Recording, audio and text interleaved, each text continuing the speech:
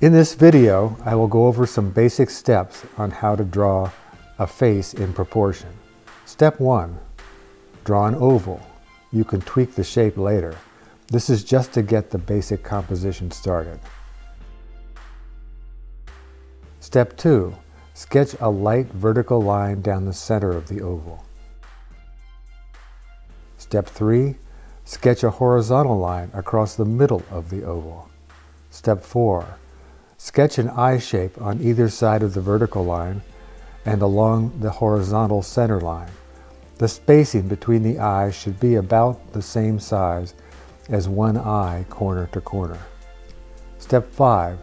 Find the horizontal midline between the eye line and the bottom of the face and sketch a light line. Step 6. Sketch the nose with the bottom of the nose touching the new guideline. Keep in mind, the side of each nostril usually lines up with the corner of each eye. Step 7. Find the horizontal midline between the bottom of the nose and the chin and sketch a light line. This is the guideline for the mouth. Step 8. The length of your mouth usually extends so it lines up with the iris of your eye. Step 9. Block in the ears. The top of an ear starts by the eyes and extends down to the base of the nose.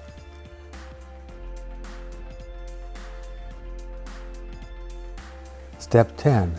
Sketch the neck. The neck is slightly wider than the outer edge of each eye. Step 11. Sketch in the hair, remembering that some of the height of the hair will go outside of the original oval you drew.